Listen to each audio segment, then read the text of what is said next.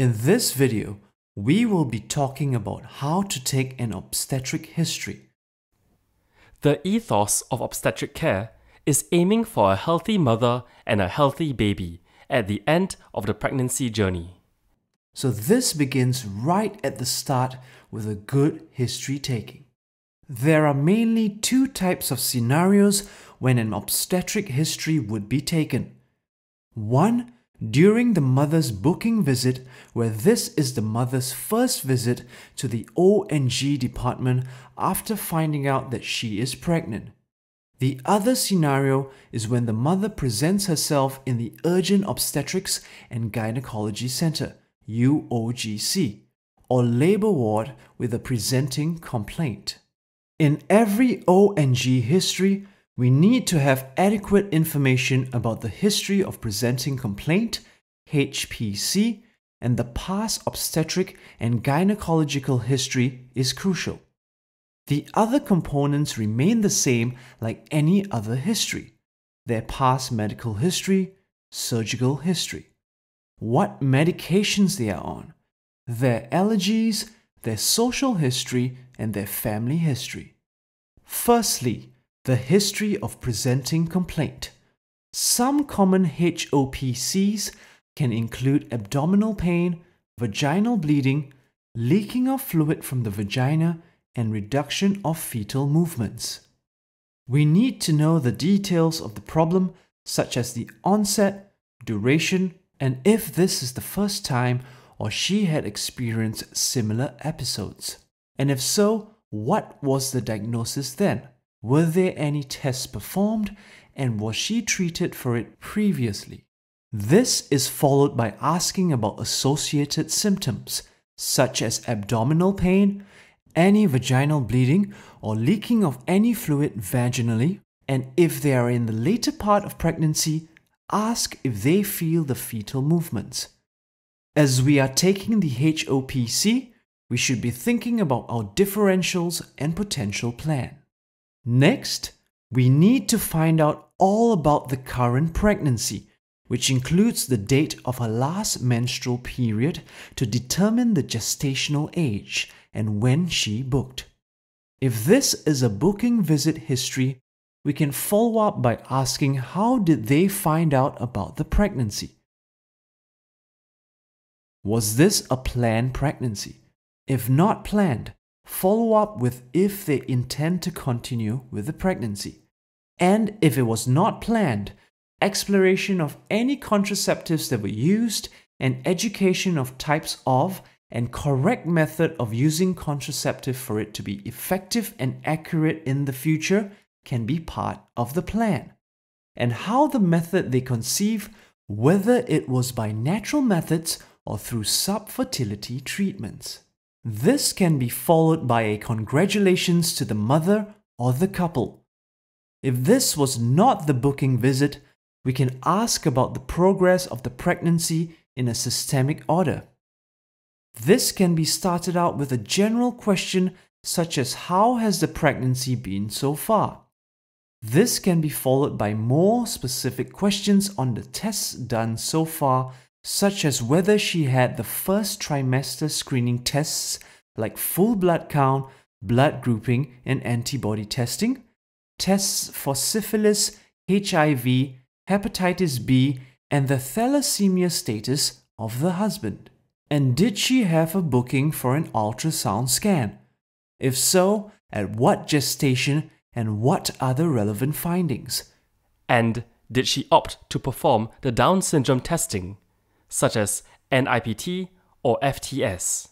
How was the results?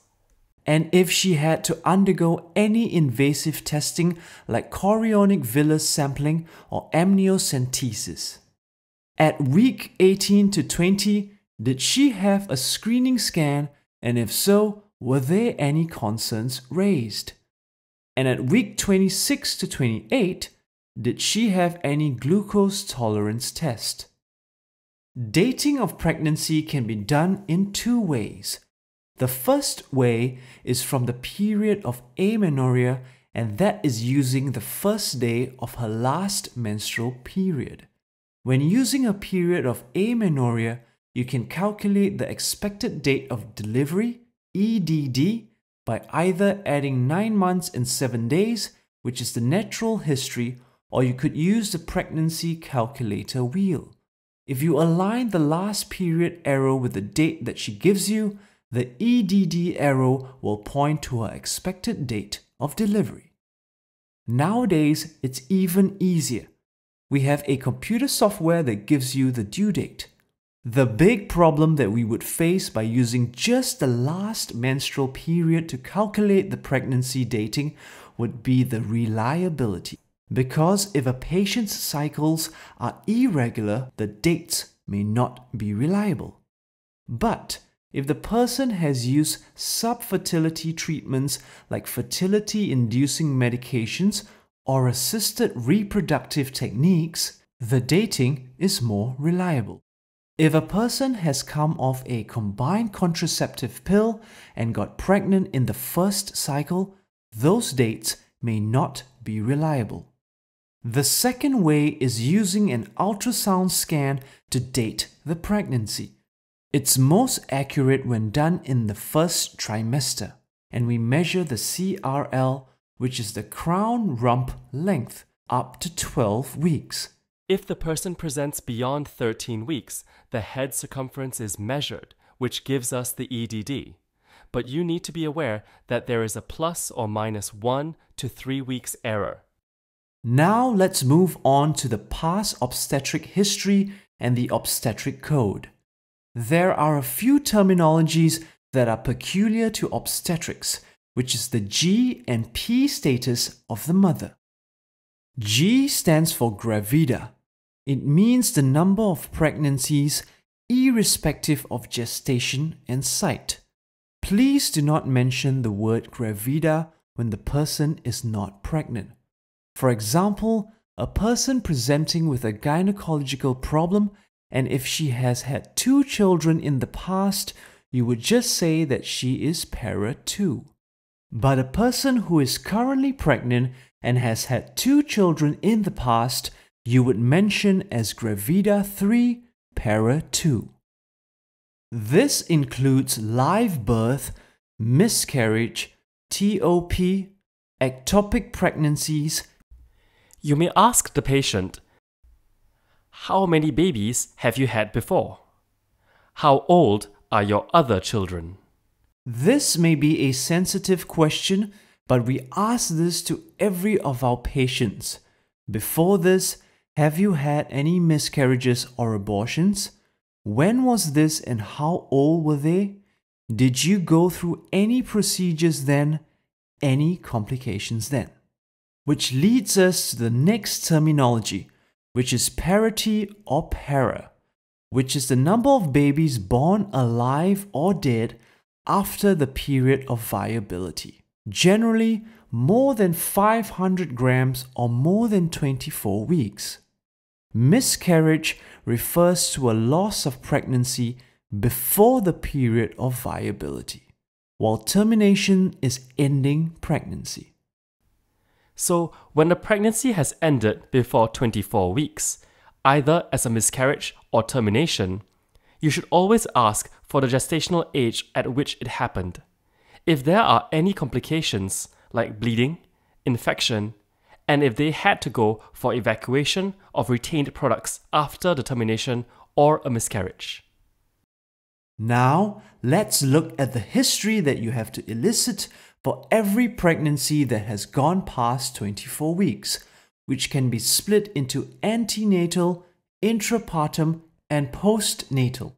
Antenatal complications include pregnancy-induced hypertension, preeclampsia or gestational diabetes, if she had any antenatal admissions in a previous pregnancy and the reasons for the admission, and if there are any other antenatal concerns. For the intrapartum history, we need to know the gestational age of delivery, and if the person had labor, whether it was a spontaneous or induced labor, and the mode of delivery, whether it was a normal vaginal delivery, instrumental delivery, or a cesarean section. If it was a cesarean section, we need to know whether it was a planned cesarean section or an emergency cesarean section, the reason for that, and whether there were any intraoperative or postoperative complications. And specifically, we need to ask if there are any special instructions for the next birth. You also need to ask about the postnatal complications like manual removal of placenta, if there was any postpartum hemorrhage or any puerperal infection or sepsis. And also, do not forget the mental health of the women, especially postnatal depression and puerperal psychosis. There is about 2 in 3 chance of recurrence in future pregnancies. Now let's look at the baby details. So for our babies, we need to know the gestational age at which the baby was born, the birth weight of the baby, is the baby currently alive or dead, if dead, at what age the baby died, and what was the cause of death, and if alive, what was the condition of the baby at birth and present. Also, we need to know if there are any congenital anomalies, and if there are, if the anomalies were detected either antenatally or postnatally, and also if there were any neonatal complications, for example, neonatal jaundice, which needed admission to the unit or requiring phototherapy. After eliciting a detailed history about the presenting complaint, the present pregnancy, the past obstetric history, we need to move on to the other history, like her past history. We need to know the past medical and surgical history with particular emphasis on hypertension and diabetes, and if any previous gynecological related surgeries such as uterine surgery or tubal surgeries. Also, ask for any medications she's currently on and if she has any drug allergies, and also the social history of smoking, alcohol or substance misuse, and the family history. In particular, ask for diabetes, hypertension, or pre-eclampsia in the family members. So, in this presentation, we saw the history that we need to elicit from a pregnant patient. Thank you for listening. Quiz time. Question 1. With regards to confirmation of gestational age during antenatal care, which of the following is incorrect?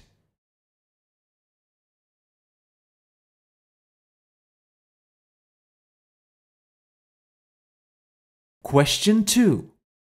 With regards to fetal gestational age during antenatal care, which of the following is correct?